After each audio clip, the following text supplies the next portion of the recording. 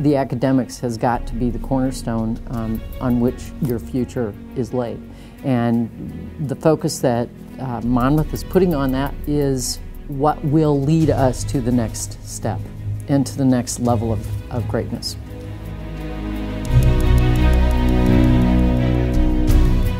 I think every project I've been involved in, a group of faculty have said, how do we want to teach? What might we change about our teaching style to make us better? Because those faculty members are making decisions, along with the architects, that will lock in teaching styles for 50 years into the future. Perhaps the most enjoyable part of the initial conversation when faculty say, what do we want out of that facility? Business people need to be aware of new developments in the sciences because sooner or later they may eventually affect their own businesses. So as we thought about it, more and more the idea of combining and integrating those two fields of study into the same building made sense to us, an intersection, so to speak, of science and business.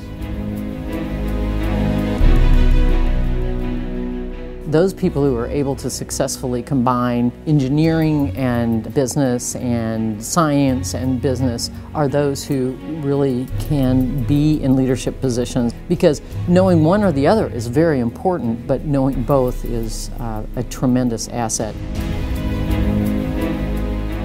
Who first had the idea that there ought to be a great room where students from all disciplines can mingle?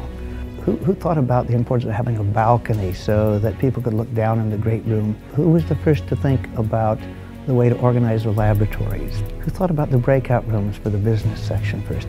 As I think about it, a lot of people put their best ideas into this building.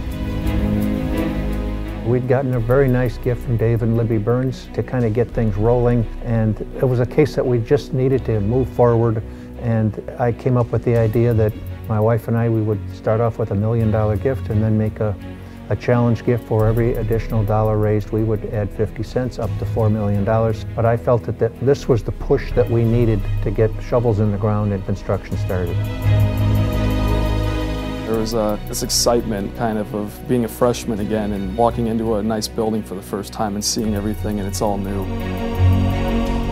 Our students are thrilled. They see this facility as modern, as cutting edge, as a place where they can mingle, they can sit, they can discuss in the breakout rooms where we as a faculty can interact with our students, and it brings us closer. We talk about our one-on-one, our closeness of our faculty and students.